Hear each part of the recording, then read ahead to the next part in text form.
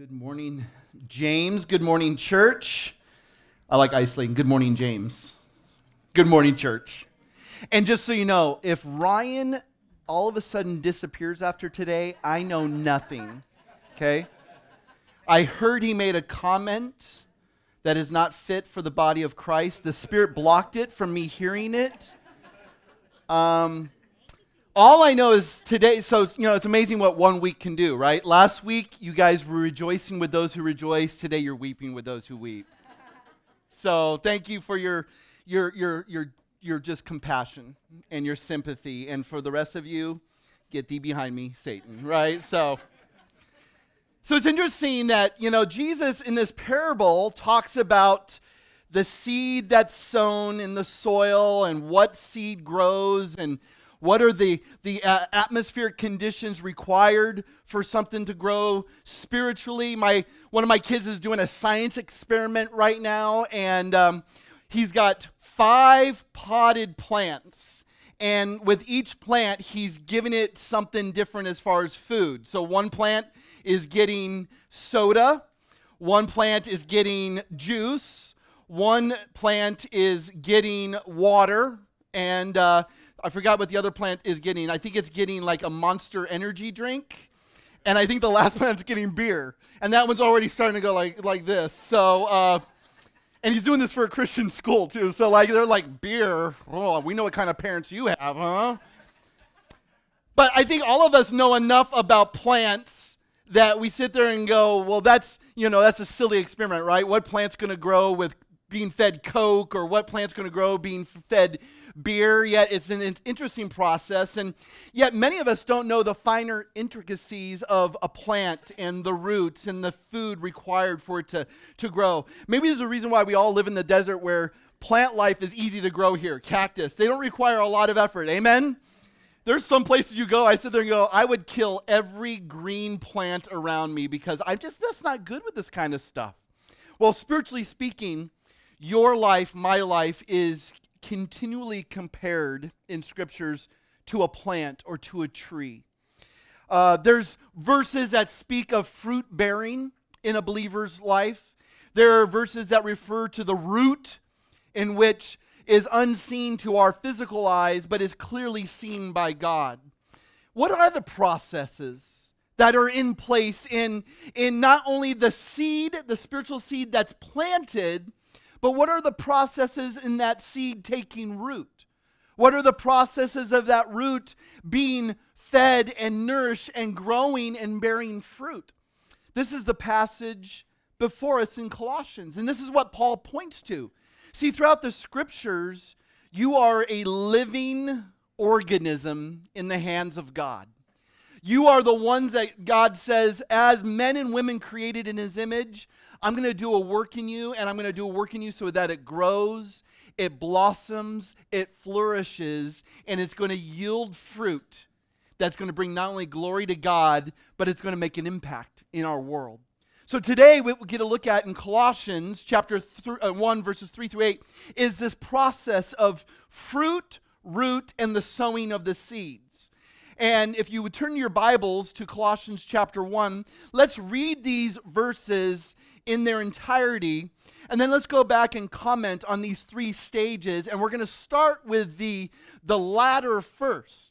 We're going to talk about the fruit of the seed of the gospel, then we're going to talk about the root of that seed, and then we're going to talk about the sowing of that seed. So we're going to kind of work in reverse process, because this is how Paul wants to deal with this morning. Colossians chapter 1, starting at verse 3 through verse 8. Here's what the Word of God says. We give thanks to God, the Father of our Lord Jesus Christ, praying always for you. Since we heard of your faith in Christ Jesus and the love which you have for all the saints, because of the hope laid up for you in heaven, of which you previously heard in the word of truth, the gospel, which has come to you, just as in all the world, also it is constantly bearing fruit and increasing, even as has been doing in you also since the day you heard of it and understood the grace of God in truth. Just as you learned it from Epaphras, our beloved fellow bondservant, who is a faithful servant of Christ on your behalf, and he also informed us of your love in the Spirit. May God bless the reading of his word this morning. So this morning, we're going to look at this spiritual plant growth. We're going to look at this spiritual fruit bearing. And Paul is writing to this church of young believers in Christ. And he's basically going to tell them right off the bat, the garden is good. The garden in which God is growing among you is healthy, it is good, and I want to thank God for what he's doing in your midst. It's cool to have the Apostle Paul say these words of encouragement in verse 3, right? He says, I'm thanking God for you. As often as I remember you, as often as I pray for you, I'm thanking God for you. So he starts with this word of encouragement. Now, Paul doesn't always start his letters with a word of encouragement. Matter of fact, case in note, the letter to the church at Galatia, or Galatians, he automatically just rips into them because this is a church that's believing a false gospel. He's got no time for niceties. He's got no time for pleasantries, right? He is just so mad that these people are believing a false gospel, he just gets right down to business. But here in Colossians, it's a whole different tone. He wants to encourage these young believers and tell them that the garden in which God is growing in Colossae, the city, is good. And they need to hear that. Why? Because there are teachers that are coming into this city and they're teaching these young believers false doctrines, false beliefs. These are people saying, no, the gospel of Jesus is not enough. You need more. Oh, you don't know the secret things of God? Let us tell the secret things. Teach you the secret handshakes. Give you the secret vocabulary. And so these believers are thinking, do we have everything we need in Christ? And Paul's saying, you have all that you need in Christ. Can I just tell you, church, if you have Jesus, you have all you need pertaining to life and salvation. Okay?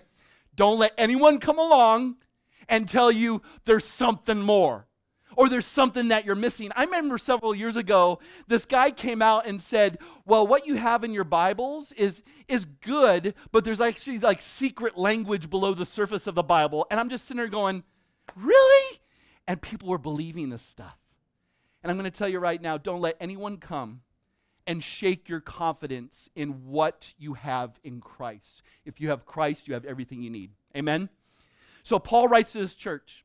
And the first thing he notes is this, the fruit of the gospel in their lives. The fruit of the gospel. And for Paul, his way of saying the fruit of genuine Christianity consists of three things: faith, love, and hope. I mean, this is basically the apostles' shorthand to say, what does a believer's life look like? What are the evidences of genuine faith? Three things: faith, love, and hope. Now, you might remember that is a similar phrase brought to us in 1 Corinthians chapter 13, the famous love chapter. How many of us have been to weddings and heard this passage quoted? And Paul says, there are three great things in life: faith, hope, and love. But the greatest of those three things is love. But here he reverses the order. And I'm going to tell you right now that the order is not necessarily entirely important, but there's a reason why he lists today in Colossians this order: faith, love, and hope. It's because of the 3 points we're going to look at this morning. Number one, there's a past experience of faith. There's a present expression of love. And then there's a future expectation of hope. So Paul wants you to understand something, that there's something vertical that's taken place in these believers' lives. There's something horizontal that's taken place in these believers' lives. And there's something that fuels both faith and love, and that is hope. So let's take this apart, if we could, piece by piece. So I want you to see how important this is. Because what you're going to see is that Christ is the object of their faith. The believers are the object of their love, and heaven is the object of their hope. And those are important things to remember. So Christ is the object of their faith. The church and other believers are the object of their hope, their love. And then heaven, the future, is the object of their hope.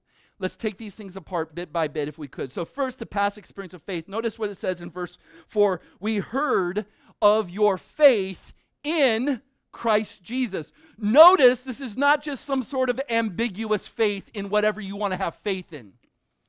This is not some sort of arbitrary thing that you can just go ahead and choose to have faith in whatever you want to put your faith in. This is a clear, objective thing that they've put their faith in. And what have they put their faith in? In Christ Jesus. Ladies and gentlemen, this is critical to who you are in Christ. See, faith refers to that component of the Christian life where you are saying, my faith is rooted in trust and in reliance on Christ. He is the only sustaining, objective thing to put your faith into. So it's just not about having faith in something. See, faith itself has no intrinsic value. Faith derives its worth and significance from what you put your faith in. It's the object that you put your faith in. And can I tell you right now, there's a lot of people that are putting their faith in something that is not worth diddly squat. Sounds like a phrase my dad would say. I feel old right now. Think about, like right now, our country, right? There's this big government shutdown going on, and everyone's freaking out. It is rocking the idols in a lot of people's hearts. Should we ever put our faith in government? If you have not learned this lesson, don't put your faith in government. Don't put your faith in border walls. Don't put your faith in the Democratic Party, the Republican Party. Don't put your faith in kings or kingdoms. Ladies and gentlemen, there have been men and women who have had their faith dashed because they put their faith in something of no intrinsic value. The reason why this world continues to drown in hopelessness is because they are putting their faith in things that are worth nothing. But you, in Christ, this is a whole different situation. You have put your faith in the one true sustaining objective standard that rises above all other things this world wants to offer you as a Messiah, as a Lord, as a Savior. Ladies and gentlemen, Christ is the one that is full of quality and worth. He is the one that is that's able to bring you an authentic faith. He is the only sufficient object. He is the only definite source. Ladies and gentlemen, we need to understand that if you don't put your faith in Christ, your faith in anything else is hopeless. Amen? Don't trust anyone or anything but Christ. Paul is writing to this church and says, your vertical faith in Jesus is right on. Don't ever lose sight of that. Who you are in Christ. That saving faith is grounded in the gospel, and it is the word of God that gives us assurance. So he says, church, thank you for loving Christ, putting your trust in him, because nothing else is worthy of your trust. What assurance, as sure as Christ is risen from the dead and right now seated at the right hand of the Father, so sure are you in your faith that nothing will ever come to disrupt what God has done in your hearts in faith in Christ. Amen? Assurance. Write down that word, assurance. Assurance, because there is something that is derived from such an objective standard of truth. That Christ was who he claimed to be. He backed up who he claimed to be through all his miraculous works, his healings, his miracles. He goes to the cross. He dies a death he didn't deserve to die. He's buried. He's risen again on the third day. And to this day, it is the greatest drama to ever be played out in the human redemption story. And that men and women's lives have been changed by this objective truth. It's not like, oh, I hope he's been raised. Ladies and gentlemen, there's an empty tomb in Jerusalem right now. Amen? There's not this dead Messiah lying in decomposed manner somewhere in the Middle East. You know what? There's people that have been transformed by this living truth. There are eyewitnesses. Ladies and gentlemen, there's nothing else objective to put your faith in than the person and work of Jesus Christ. And that gives us assurance. And we can meet and we can argue, and I'm going to tell you right now, the evidence for a living Savior is so well documented that my assurance in him being risen, seated right now at the right hand of the Father, gives me chills just thinking about it. But what does that do? That assurance that this vertical relationship with Christ that I have by faith, and let me just tell you, that faith itself is a gift from God. Can I tell you right now, the Bible is clear. You don't have faith to believe. And Ephesians chapter 2 says, even the faith given to you to have faith is a gift from God. So put that in your spiritual pipe and smoke it, right?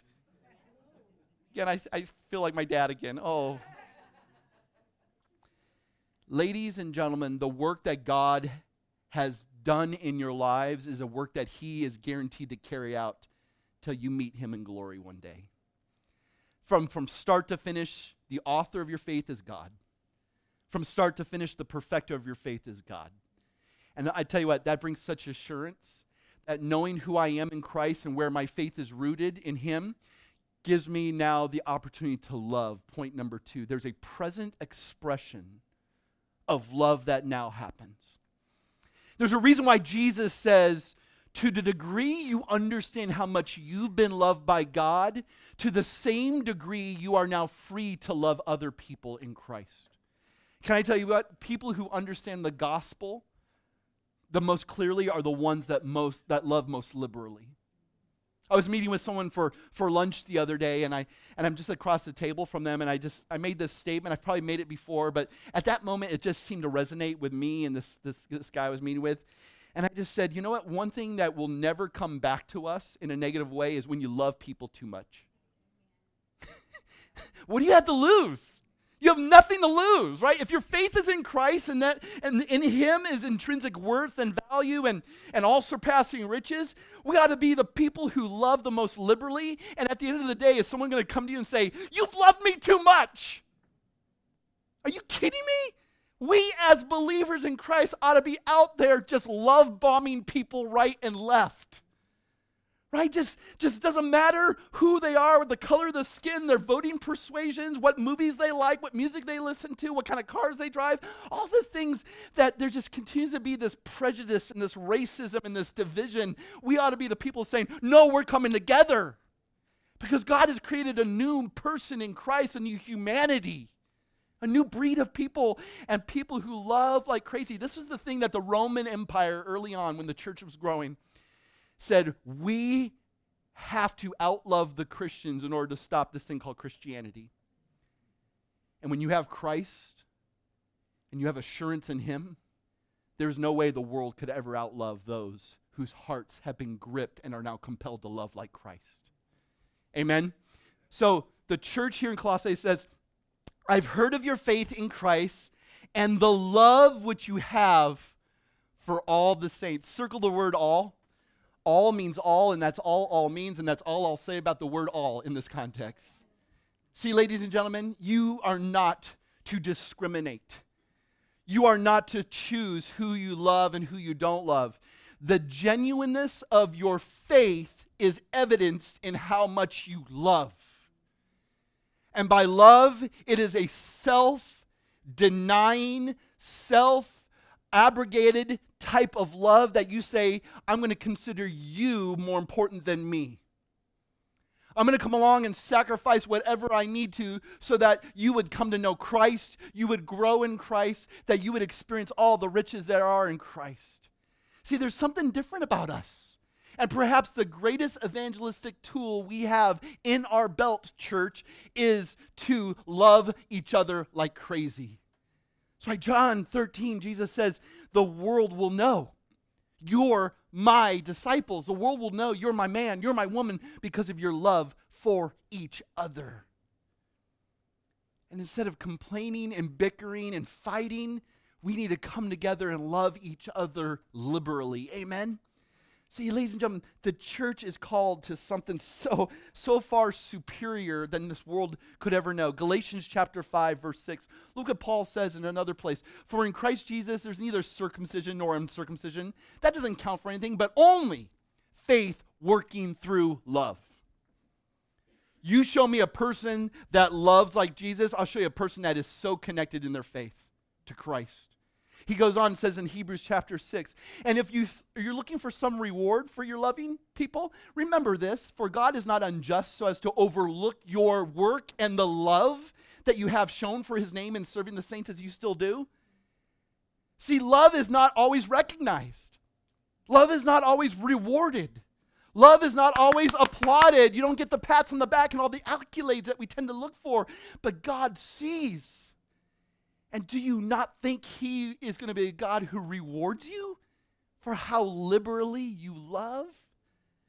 Ladies and gentlemen, this is one of the marks of your faith. And the two, faith and love, are so important. Why? Because if you have love without faith, you just have this sloppy and insipid, gushy feelings that is not objectively grounded in anything. But if you have faith and not love, I'm going to tell you, look out, because these are the most arid and pompous and eventually mean-spirited and unkind people. I have faith, but if that faith doesn't translate into love, you become a legalistic Pharisee and no one wants to have anything to do with you. Can I get an amen? You need faith with love, and you need love with faith. The two work hand in hand. The vertical influences the horizontal, and the horizontal brings glory to what you have vertically. Number 3, but what is it that fuels both these things? Future expectation of hope. The only thing that compels you to continue to look to Christ and love people liberally is the hope that is reserved for you, yet future. Look what Paul says. Not only have I heard of your faith in Christ and the love which you have for all the saints, but because of the hope laid up for you in heaven. What you understand in a future perspective greatly influences who you are now. Say all of a sudden you got a letter from an attorney that said, hey, your Uncle Bud just passed away the other day and he left you a $10 million inheritance. But you're not going to get that inheritance for 20 years. Do you not think the next 20 years is going to greatly affect the way you live, knowing that you have an inheritance waiting for you yet to come 20 years from now of $10 million? Amen? See, when there is something that is guaranteed to you in the future, it's going to greatly impact your life in the present. And this is why hope is important. This is why Peter says it's not just any hope. 1 Peter chapter 1 verse 4 says you have an inheritance that is imperishable, undefiled, and unfading, kept in heaven for you. See, this is the living hope that is guarded, that no one can touch. This is the living hope that is in heaven reserved for you, that no one could ever break in and steal away. This is the hope laid up for you in heaven, reserved for you in Christ, that no one could ever tarnish, destroy, diminish, or whatever. This is a guarantee to all who believe in Christ. And so Paul says, here you are, church. You have this faith and this love springing from something that is future for you. And the word laid up, right? That word hope laid up for you means it is on reserve. Your hope is safe, it is secure, and is locked away in heaven for you, far away from anything that would ever threaten its integrity. And you think about the words of Paul here in 1 Peter, you need to know that the hope that you have in Christ will never, ever come to an end. You can never exhaust what is yours in Christ. You will never be able to diminish what is yours in Christ. And it has the capacity to enthrall and fascinate and impart joy into your life forever. Don't miss this, please. This is such a critical point. Write this down. Hope expects what faith believes.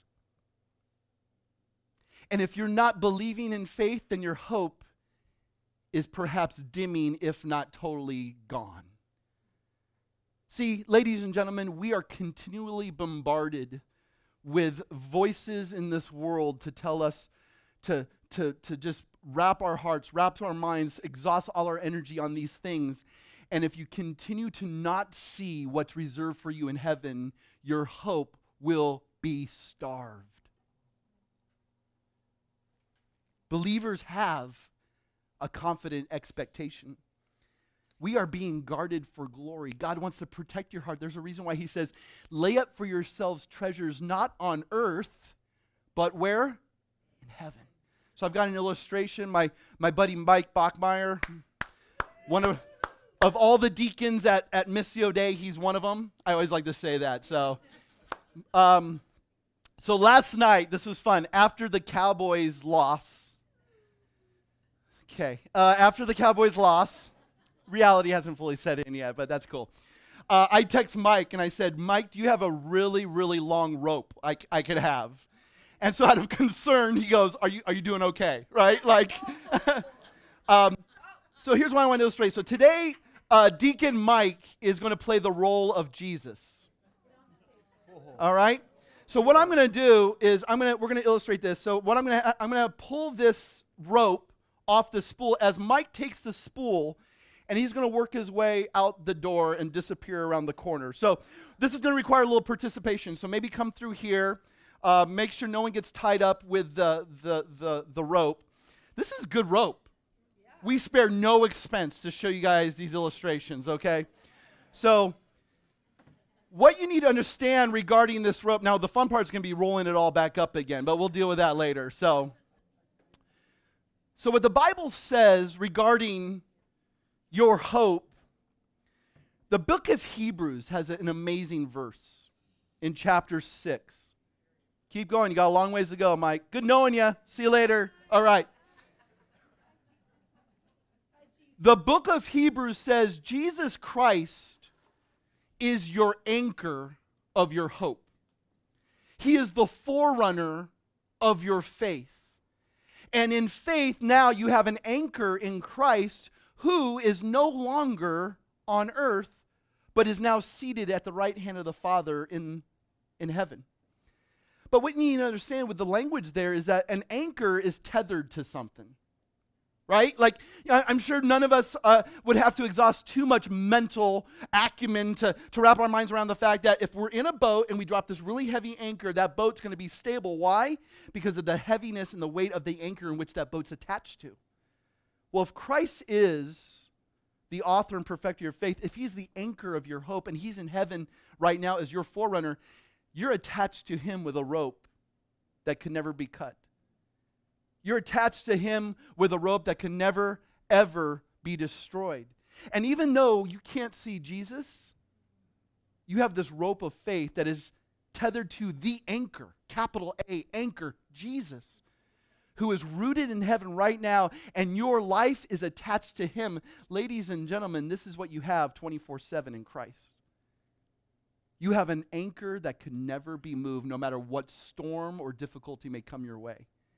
He is the forerunner for your faith. He is the high priest that has gone in the Holy of Holies and torn that veil in half, and he has made atonement for your sins. He is the perfect sacrifice, and with you on the end of that rope and him on the other as your anchor, nothing could ever take away the hope you have in Christ. Amen?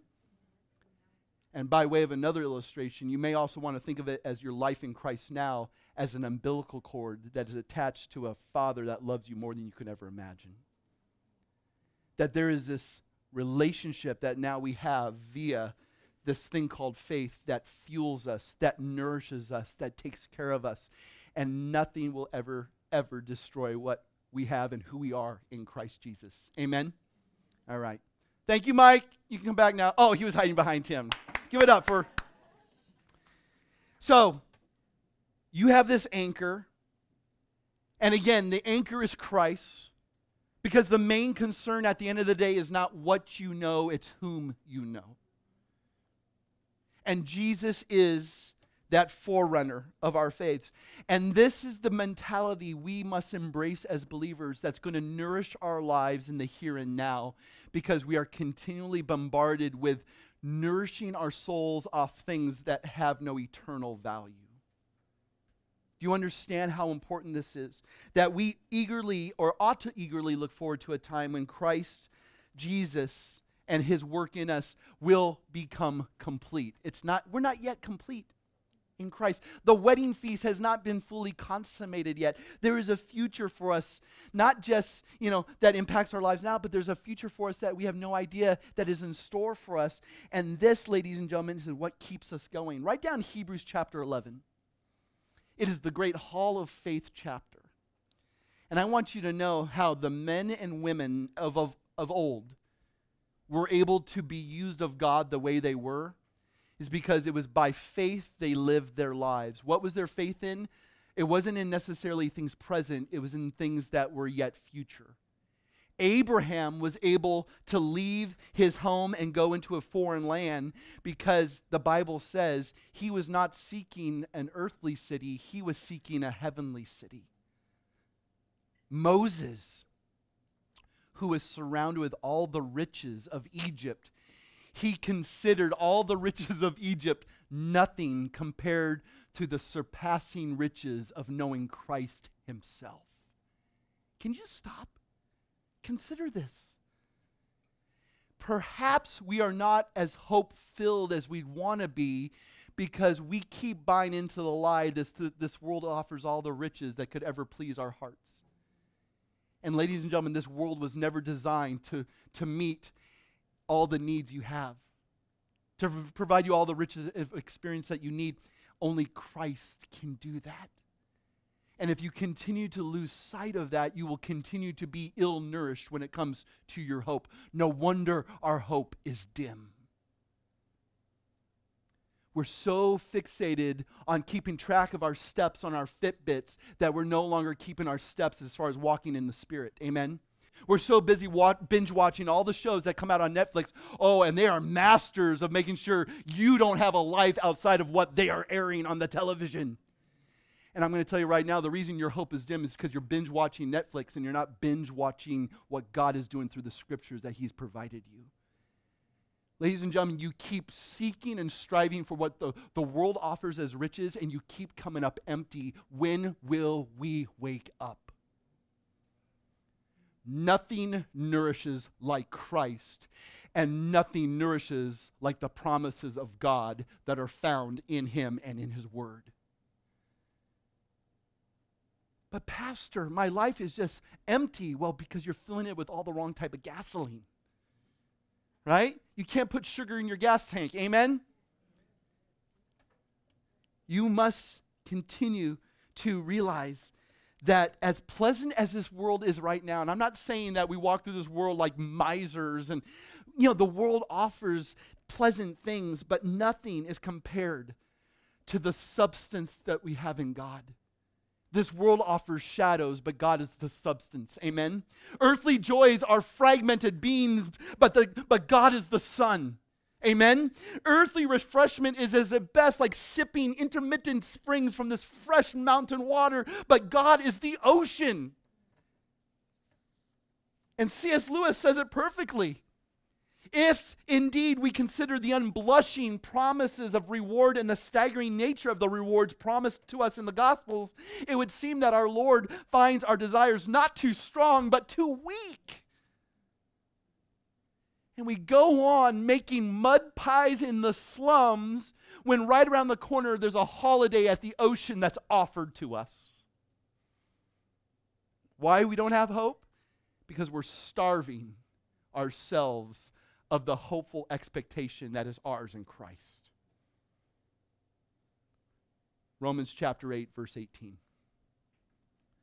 Paul says, "For I consider that the sufferings of this present time are not worth comparing with the glory that is to be revealed to us." Right? That doesn't mean we don't hurt. That doesn't mean we don't have pain. That doesn't mean we don't get frustrated. But all I know is that Paul is saying, comparatively, this world is nothing compared to what is being promised to us in Christ. Amen? That our present sufferings are nothing compared to the eternal weight of glory. Check out 2 Corinthians chapter 4. Look what Paul says. So we do not lose heart, right? You don't lose heart. Why? Because faith in Christ rooted in a hope, in a future that is going to be unchangeable for all of us in him, we don't lose heart. Because what does hope do? Hope keeps our hearts buoyant. Though our outer self is wasting away, our inner self is being renewed day by day. Amen? Hair falling out, sags, all that stuff. Yeah, right.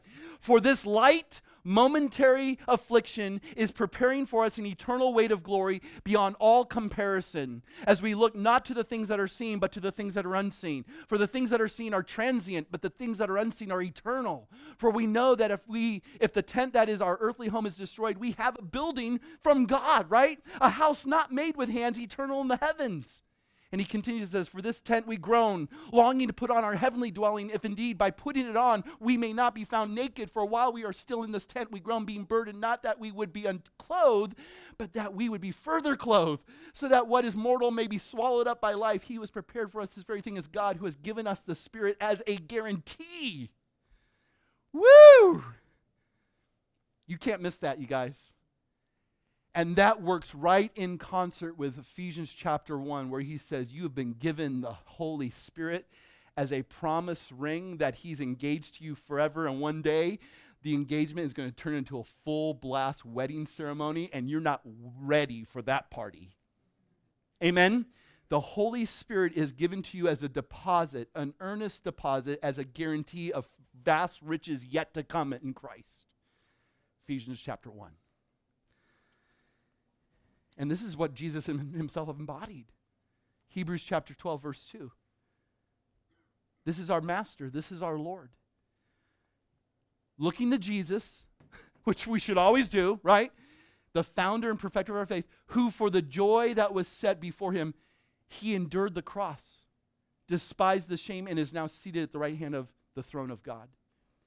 Jesus considered these momentary light afflictions nothing compared to the eternal weight of glory. And hope in him and hope in the promises of God reminds us of this.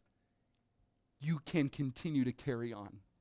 You can continue to endure. You can continue to persevere. Why?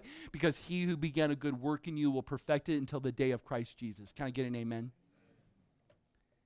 What incredible confidence that is now born in the heart of every believer that follows these truths, that embraces these truths, that we understand that there's something yet future that's far better for us than anything could be ever offered in the present. Faith, love, and hope. 3 marks of genuine Christianity. But these fruit can only be derived from a particular root. And that root consists of 2 things. Look how Paul continues. Because I'm not here to tell you how to become great fruit bearers. I'm here to encourage us to make sure that our root is where it needs to be. Because we can go around as fruit inspectors, and there's a lot of people who may say they love or they say they have hope. But fruit bearing is not something you work on. Fruit bearing is a natural product of what happens when the vine is attached to the branch and that's attached to the tree. Amen? Fruit does not exert effort to grow. Fruit grows as a result of its relationship to the root of the tree. Woo! How about that for some horticultural statements, right? Look what Paul says. Yeah, here we go. You had, verse 5, because of the hope laid up for you in heaven, which you previously heard in the word of truth, the gospel. So number 1, the message is truth. It's a message of truth. And again, this is not subjective truth. Well, whatever's true for you is true for you, but whatever's true for me is true for me. You ever heard that sort of kind of Jello-like philosophy? I love it when people say there's no such thing as objective truth. Can you really make that truth statement objectively? Because then in and of itself, it's a fallacy of a statement and kind of falls in and of itself. There is a thing called objective truth. And isn't it interesting that even with the gospel truth, have you ever heard someone say, and that's the gospel truth? You ever heard people say that? People say that, believers, non-believers. Why? Because there was a time when truth was related to the gospel because there's nothing truer than the gospel. Amen? And that's why in a court of law, people say, you're going to say this, the truth, the whole truth, and nothing but the Truth, right? See, there's a world that is just so longing to know truth, and yet I sit there and go, are they? Because the most objective truth has come to us in the personal work of Jesus Christ. Amen? See, this is the root. The root of the tree must be found in Christ. Wrong fruit, wrong root. Right fruit, right root. Even Jesus himself said, does a good tree produce bad fruit? And a bad tree produce good fruit? No. See, this is important. Why? Because I never want anyone to leave with a false assurance that they are saved in Christ. What you believe determines how you behave. Right living comes from right believing. We are not about behavior modification at Missio Day. This is not about you going out and just bearing all good fruit. My prayer is that you would have the right root, and out of that right root, the fruit bearing will happen. But lest we become so truthful that we forget about the gospel is also a message of grace. See, notice what Paul says in verse 6. This has come to you, this message of the word of truth, the gospel, just as in all the world it is constantly bearing fruit, increasing, even as it has been doing since you also heard of it, from the day you heard of it, and understood the grace of God in truth. Can I tell you what's really remarkable about Christianity? The only religion in the world that says, do not lean on your pious works. Don't think you have to do this many good deeds. You don't have to crucify yourselves. You don't have to walk up the steps 100 times to the most holy place you could ever visit in the world. You don't have to say so many prayers or mantras. All you have to do is believe. Jesus plus nothing equals genuine Christianity. And the moment someone says Jesus plus something is false. It is hopeless. It is lifeless. And now all of a sudden it becomes something dependent upon you. And let me just tell you, I don't have hope in you to be saved. I don't have hope in me to be saved. Jesus plus nothing equals genuine faith. Can I tell you how wonderful this message is? That this Jesus plus nothing is what it matters, that God loves us apart from our works, apart from our good deeds. Because you want to know why? If your faith was based upon your good works, you would continually live in misery because of how much you fall short and fail. But there's one who has never fallen short, and there's one who's never failed, and that is the anchor of my faith, Jesus, and he lived life perfectly so that I didn't have to. Why? Because I couldn't do it. Can I get an amen? So there's this message of truth, this message of grace. That is the root. If you believe that, and again, it's not some intellectual assent to facts. It is a heart that's been moved by God, that a work that he can only perform. It is going to evidence itself in faith, love, and hope. Why is this important? Because you were led to belief by somebody, right? You just didn't wake up all of a sudden from a dream or some episode of Black Mirror and all of a sudden go, hey, I believe. Someone brought you the good news. Someone, when I was a young teenager, a neighbor brought my family the good news. Which means now that we understand that God is committed to a singular process in which men and women may be saved. No one is saved apart from hearing the good news of Jesus. The question is, will we as his people be moved to share the good news of Jesus with people? The last point, the sowing of the gospel. This is why church planting is so important, right? This is why we're here. We started something from nothing, and now we get to minister to people the seeds of the gospel of Jesus Christ. This is why James and Liz and that team we're praying for to go into Phoenix so that they can love people with the seed of the gospel. We are all called to be sowers of the seeds. Why is this important? Because there can take no root of anything unless the seed is sown there. And look what Paul says, verse 6 into verse 7. You have come to believe this message which has been going out into the entire world. Can I tell you something remarkable about the seed of God? that it can be planted anywhere, grow anywhere in the most adverse of conditions, and it will grow and bear fruit. Think about that. You can go to Antarctica and plant the seeds of the gospel. It's going to grow. Take that same seed and go to Canada. You can even go to Dallas, Texas. You can even go to Los Angeles. You can even go to Philadelphia. You can go to Tokyo. You can go to Munich. You can go anywhere in the world. And the singular seed will not only be planted and take root in hearts of men and women, it will bear fruit no matter what environment it's planted in. And we sit there and go, wow, and God has committed himself to no other process. There is no other process in which men and women be saved but to believe in the one whom he sent, and that is Jesus. Acts chapter 4, verse 12. There's no one saved in anyone else but Jesus Christ. Amen? John chapter 14, verse 6. No one comes to the Father but through him. He is the way, the truth, and the life. So you look at the Gospels and you sit there and look what Paul's saying. He says, you have been bearing fruit and you're increasing. Why? Because verse 7, just as you learned it from Epaphras, here is the sower of the seed. Remember what I told you last week about this dude? I love Epaphras. He's a guy who was saved under the Apostle Paul's teaching. And he was at a conference, I guess where Paul was at, and he heard the message. He was changed by the message of Jesus. He takes the gospel back to his hometown of Colossae. And where there was never a word about Christ, he now brings the word about Jesus. And men and women are saved in Christ.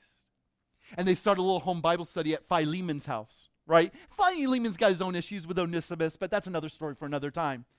But there's Epaphras planting the seeds. Lives are being changed in this little place called Colossae, in this place we call Asia Minor, that has had a lot of history. And I'm going to tell you right now that when King Xerxes of Persia came in and conquered this territory, nothing compared to the day the seed of the gospel was planted in this city. And when King Cyrus came over and took place of Persia with the Greek army, nothing was more powerful than the day Epaphras brought the seed of the gospel to Colossae. Amen?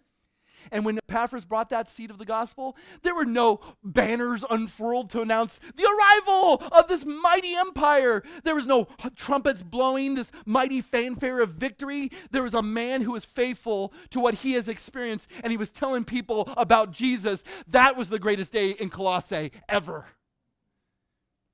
Why? Because someone said, I will sow the seeds of the gospel.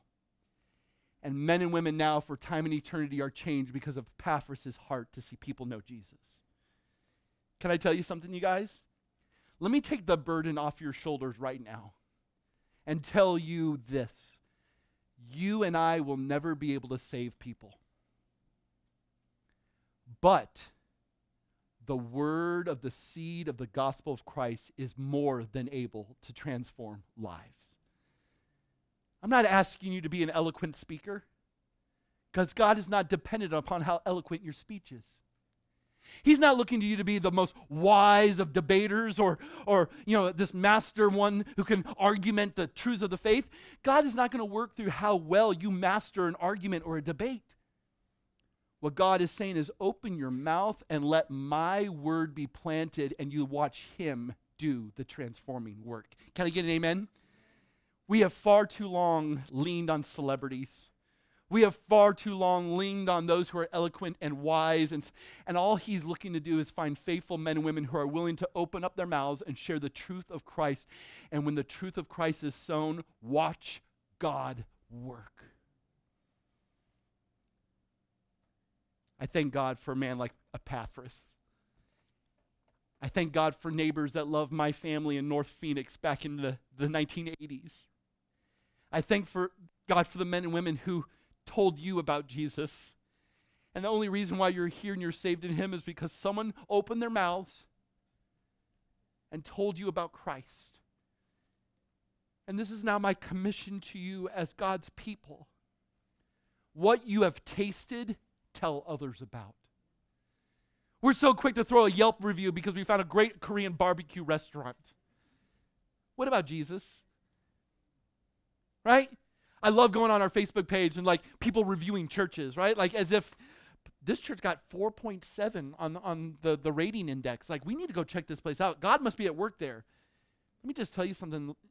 You will glorify God the most, not from getting the best Google review for your church, but how faithful you are to open your mouths and just tell people about Jesus.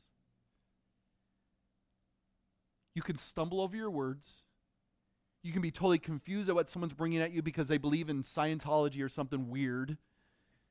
But all I know is when the truth of God is going out, it never comes back empty. Do you believe that? I believe it because it's changed me. A punk like me. And it's taking place all over the world right now. Men and women are being changed by the word of the truth of the gospel. Will you become like an Epaphras and go back to your places of work and school and neighborhoods just to tell people about Jesus? Because thank God he's committed himself to this process. And it's not based upon how excellent you are. It's about how faithful you are.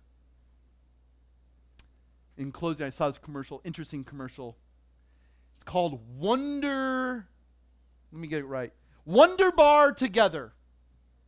I'm watching the news last night through my tears after the Cowboys game. And there's all of a sudden this Germany-U.S. relationship event taking place all over the country.